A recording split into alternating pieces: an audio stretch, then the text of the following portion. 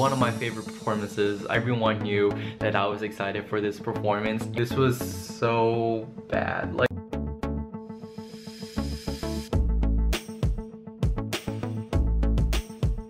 hey, what is up everybody? Welcome back to my channel.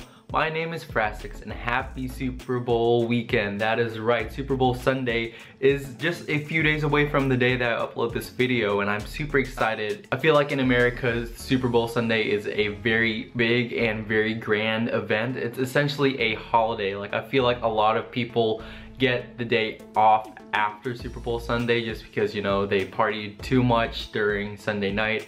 So it's just a really fun experience, and I feel like personally for me, Super Bowl has had a big impact in my life because I've been watching it for essentially the past 10 years of my life, and I look forward to every single one of them. If you guys didn't know, I used to play football, so that kind of is what got me into actually like watching the real Super Bowl. Of course, I don't have like I'm not fans of like any particular team, or I don't keep up with football, but I do love the game just overall. Like, I kind of know what it's about, but I realized that a good amount of people don't watch the Super Bowl for the football part of it. They watch it for the halftime shows, and the halftime shows are superb. They are, you know, a good reason to watch the Super Bowl, especially since I feel like it's every year it gets bigger and bigger for the halftime shows. It's essentially a big concert, you know, that brings everyone together, and it really showcases the power of music and how music can bring people together. And that's kind of why I love the halftime shows, because it's just this big grand event that everyone watches and looks forward to. That is why for this video I'm going to be rating and ranking the past 10 Super Bowl performances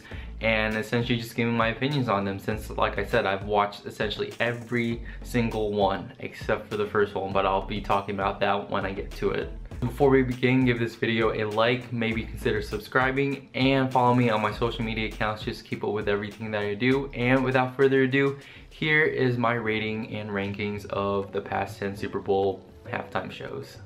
Okay, are you guys ready? I have my presentation right here. So the first one that I'm going to be talking about is 2011's Super Bowl halftime show performance, and that is the Black Eyed Peas. And this is, like I said, the only one that I didn't watch technically, and I still didn't watch it up until I had to, you know, make this video. So I watched it like yesterday, and people were like saying that it was one of the worst ones that have ever been done, and I was like, it probably can't be that bad. But when I watched it, it wasn't bad, but there were just more bad things than good, I guess. Like, it honestly felt like super uneventful. Like, of course, like the first minute or so, like it was like super hype and everything, you know, like they came down from like the ceiling and it was just super fun and everyone was just going around them.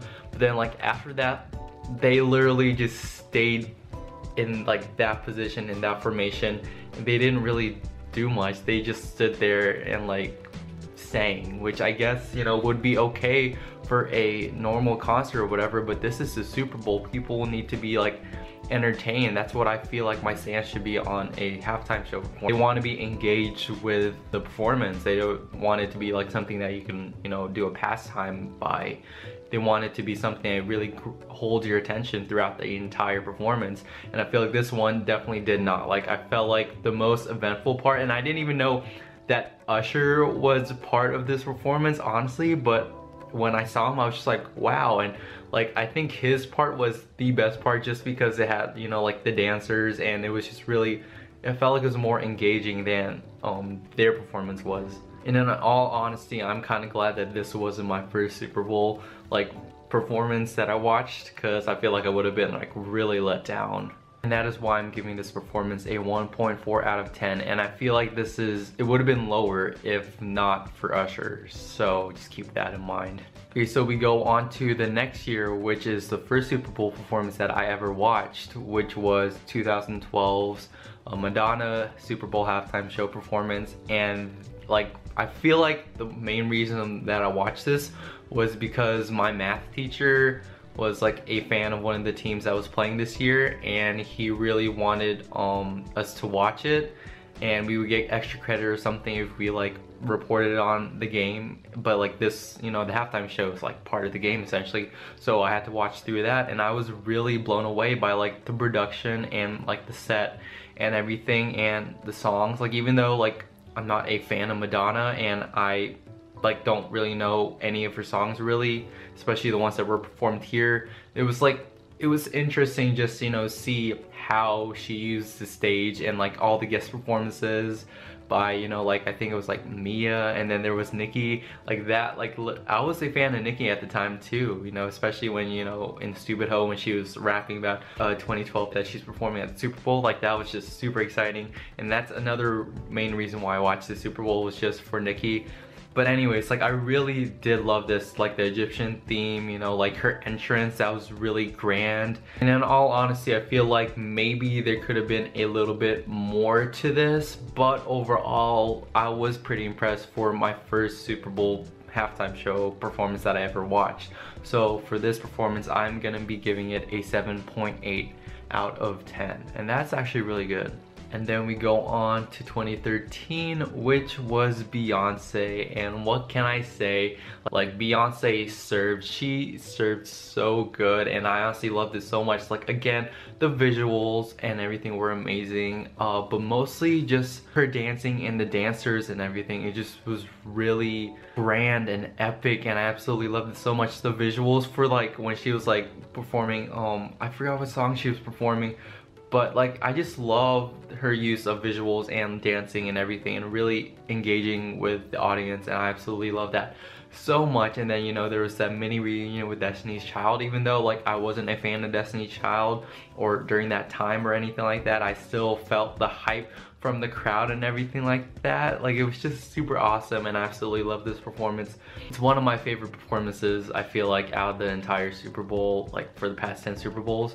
So this is really well done, and I feel like I'm gonna be giving this an 8.9 out of 10. I know some people may rank it higher or lower, but again, this is just my opinion, and I think it's really well deserved. Okay, 2014 was Bruno Mars, and I did not know what to expect from this. I don't know, I feel like personally for me, the male performances from the Super Bowl halftime show performances aren't as engaging as the females, and I feel like that's just because the females are like, I guess, I don't want to say better, but they're just like more inclined to like be like entertaining you, because, you know, they're usually doing that stuff anyway. You know, they're dancing and like singing and performing and everything, and the guys usually just stand there, which kind of, you know, sucks. Like if I was a performer or anything, or if I was performing at the Super Bowl, I would not just be like singing on a stage with a band, with a crowd. I would be doing everything. So I feel like that's something that I would definitely want to do.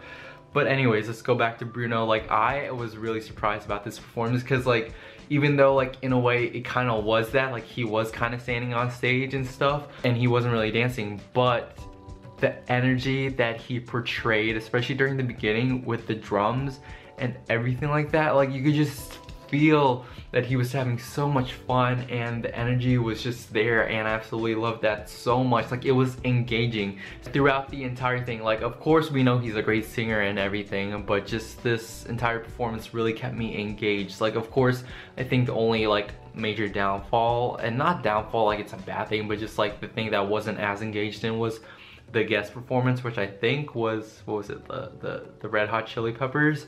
And apparently I met them a long time ago according to my parents, but I didn't even know that.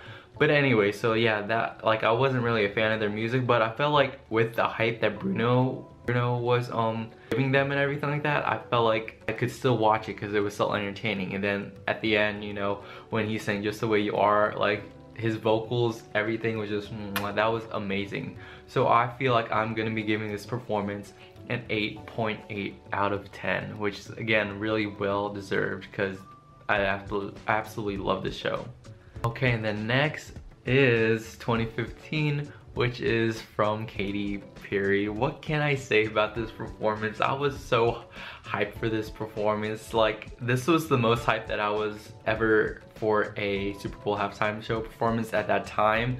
I, you know, wore my Katy Perry shirt and everything. I had like the football things that they put under the eyes, and I was like really hyped and really ready for it. Like everyone knew that I was excited for this performance, and I felt like, and I knew that this was gonna be something special leading up to the performance, because even though I did keep up with all the Super Bowl performances before this one, this was the first one that I was really like engaged in. Like I was following everything. I was, you know, going on Google every day and like seeing there was something new, something, a hint or something that, you know, I could get for what she was gonna be doing during this performance. And I don't know, like regardless, I felt like this was gonna be something special.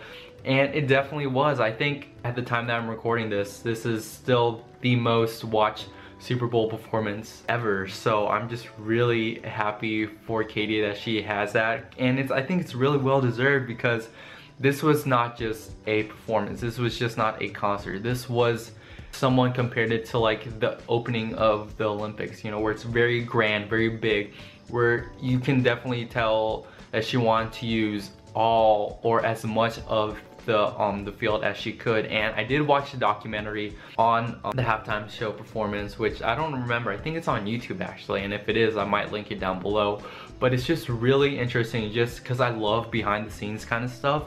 So it's just really interesting just to see like the very beginnings of this halftime show performance, and you know, like the planning and production and like making the costumes and like the, you know, little hiccups and everything, and the incidences that happened before this, during this, and just how everything was prepared. I absolutely love this performance so much. Like it's so colorful, and I really don't have anything bad to say about it. Like literally, she served the vocals. Again, the visuals were amazing. Like Katy really knows how to put on a visual treat in her performances, you know, whether that's for her own concert, like a news show or something, or for the Super Bowl. She really knows how to deliver a visual treat to the audience. So it was only fitting that Katy would do something like this for the Super Bowl, you know, something as iconic as a halftime show performance. So I feel like this is really well deserved, and Missy killed her part as well. So I really don't have any like bad things about it. So in all honesty, I feel like I'm gonna be giving this a 10 out of 10, because personally for me, this is the best. I absolutely love this performance so much. And then now you may be thinking, oh, you know, so it can only get better from here, right? Well, not exactly. Because the next year, 2016, was Coldplay. And yeah, I don't know, I just didn't vibe with it at all. Like the only good part about this, I think, and I feel like for a lot of people that thought the same thing, was Beyonce and Bruno's guest appearances.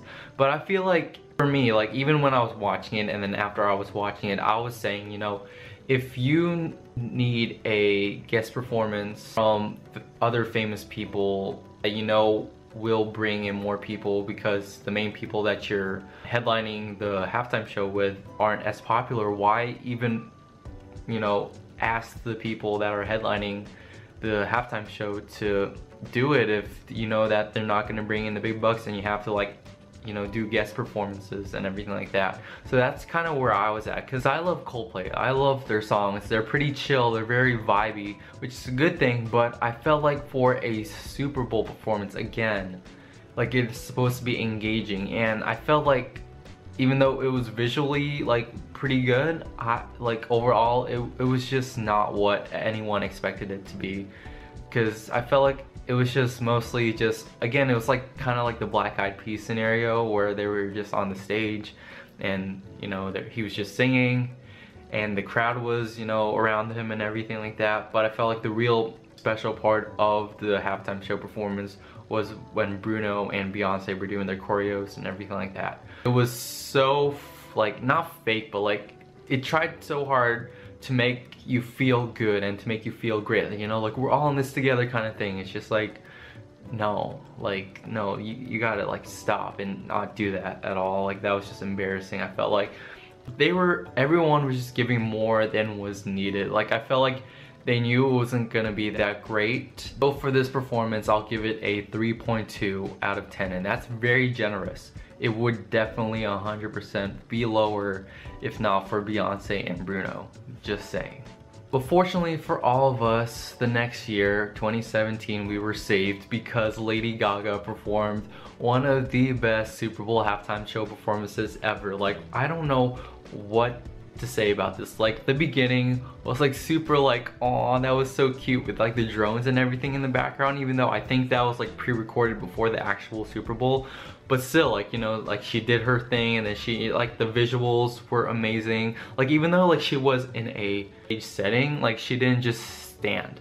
She was like moving, she was like dancing, like all her dancers, everything was just amazing. Like, absolutely loved it so much. I remember I was working in this like CQ, which is basically this office area at my tech school in Monterey, California, and this was the first Super Bowl performance that I watched when I was in the military. So I guess this one's really special to me because even though I did have work that night, I was watching this on, I think it was either my laptop or my phone or something, and I was just like really vibing with it so much, and I was super happy that I could watch this. And in all honesty, this holds a really special place in my heart, and I absolutely love it so much, and that is why I am giving this a 9.3 out of 10. It's honestly so amazing, and I absolutely love it so much. And every time I watch this performance, I just get super hyped and super happy. And come on, the songs are iconic.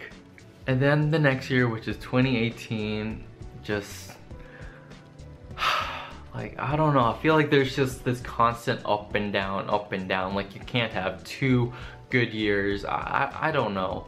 Okay, this performance would not have been bad probably if it was done 10 to 20 years before this, because Justin, you know, did his, you know, usual dance routines, and like the music was, I don't know, the dance routines, I felt like they were good for him and they were good for the time that he was getting popular, which is like the early 2000s. But this is not the early 2000s, hon. It is at the time it was 2018, and I felt like he really could have done so much better. And I don't know, I just felt like overall it was just boring. And like, I get it that people in the early 2000s, you could like literally just do a breakdown dance or whatever, and people will be screaming and stuff, and people were screaming here as well, but I felt like it just wasn't the same. In all honesty, like, it was just super boring for me when I did have to rewatch it. It was just, again, super boring, super awkward, like the awkward dancing and just that awkward selfie with that boy. Like, it was just a mess, honestly. The only okay part of this was the tribute to Prince, and even then, like, I'm not a fan of Prince. I honestly don't care for Prince or Justin, so I felt like it was just, I wasn't feeling it at all. So overall, with this outdated performance and everything, I give this a 1.2 out of 10, which is pretty bad, not gonna lie. It could have, again, been way better, or just someone else. And no offense to Justin or anything, but it's just like, this wasn't it at all. And you would think that, oh, they would learn from this year and they would do better next year, right? Well, not exactly, because I felt like out of all the Super Bowl performances, this was the most chaotic. This was so bad. Like, Maroon 5 has good songs. Like, I'm pretty sure we all can agree with that. Like, for some reason or another, they, you know, everyone likes them and they're always played on the radio and they get super high in the charts. But for this performance, for this Super Bowl performance, I don't know what happened. It was just an honest mess. Like, again, they were just standing on, I feel like it's always with the bands, like they're just standing on the stage and they're just singing and there's no vibe. Like, literally, maybe the most that they move is from like one point of the stage to the other side of the stage, and I'm just like, what the heck? Then, you know, he's just slowly taking off parts of his top and everything until he's shirtless, and I was like, what the heck? And then, like, there was the awkward part with like Travis Scott and SpongeBob, and that was literally like the best part of the performance. That really showcases how bad this show was. If SpongeBob was the best part of a halftime show performance, you can definitely tell, you definitely know that this wasn't as, I felt like people were so let down. And I feel like this was during a time also where like things were. And then that leads us into the most recent performance up until the Weeknd's performance, which is in a few days. But for 2020's performance, we got Jennifer Lopez and Shakira. And you know that thing I said before about if they had to include guest performances, you know it's gonna be a bad headliner. Well, for this, they were both headlining and it was awesome. let's just say that. Like, this was the first performance that I recorded and put on YouTube, and I think at the time that I'm recording this, it's like the most watched video that I have so far. I think it's like 78,000 people have watched it, and it's absolutely crazy. I did not expect it to do that well, to be honest. But I feel like it's really well deserved because I really loved this performance so much. I loved it a lot more than I thought I would, because of course, like, Jennifer Lopez has great songs, Shakira has great songs, so of course it would make sense for them to, you know, be together, and it would just really showcase like not only girl power, but just like power, and just bring something back that we've been missing for so long from the halftime show performances. And they really delivered. You know, like, the vocals were amazing, the dancing was amazing, the visuals were amazing as well. Like, it was just really an entertaining experience. And I'm pretty sure if you guys haven't watched my reaction to this Super Bowl halftime show performance, I'll leave that in the description below. And again, this was the first one that I uploaded, and I feel like I was gonna upload, because I think I did react to this, but it was just so bad I didn't upload it at all, and I don't know where the clips are for it, but I'm glad that I didn't upload this. And I'm glad that I did upload this though, because I absolutely love this performance so much. There's not much to say about this. I absolutely love it, and I adore them so much. And for this performance, I give it a 9.4 out of 10, which again, I think is really well deserved. So good job to Shakira and Jennifer Lopez. And like, I felt like for days after this performance, I was just listening to both of their songs, and I absolutely loved it so much. So, you know, it was really well deserved that they got the 9.4 out of 10. Okay, and that leads us into the final ranking, where basically from the rankings that I gave each and every one of these performances, I'll be doing it from number 10 to my number 1. So my number 10 is Justin Timberlake, again with 1.2. Yeah. So next is the Black Eyed Peas at number 9 with 1.3. Number 8 is Maroon 5 with 1.5. Number 7 is Coldplay with 2.7. Number 6 is Madonna with 7.8. And I feel like there's like a big jump, you know, from 2.7 to 7.8. Like, that was a really big thing. So anyways, number 5 is Bruno Mars with 8.8. Number 4 is Beyonce with 8.9. Number 3 is Lady Gaga with 9.3. Number 2 is Jennifer Lopez and Shakira with 9.4. And number 1 is Katy Perry with 10 out of 10. And that is pretty much it.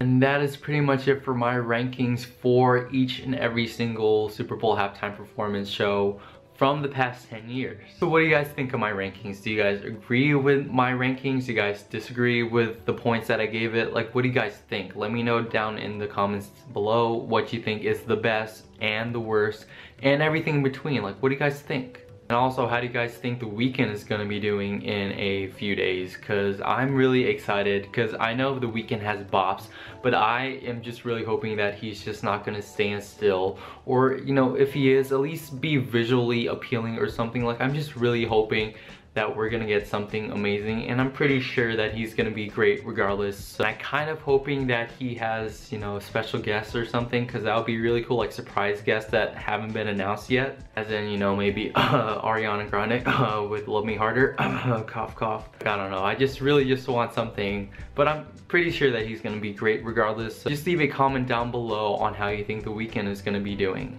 But that's pretty much it for me, guys. Thank you guys so much for watching. I really did enjoy, you know, going through each and every single one of these performances, and even if they were bad, like, I did enjoy watching them and having all that hype build up and everything. And I'm just super hyped for the Super Bowl on Sunday from the day that I upload this video. So I'm just really like in that mood, you know. If you guys like this video, give it a thumbs up, subscribe, all the usual things. Follow me on my social media accounts, just keep up with all the Super Bowl hype, because it is going down. It's a few days away and I'm so excited. And leave a like if you're excited for the Super Bowl on Sunday as well. And don't forget to stay subscribed to my channel for when I do post my reaction to the Weeknd's halftime show performance. And until the next video, the wonder won't stop. I'll talk to you guys later. Bye. Boo.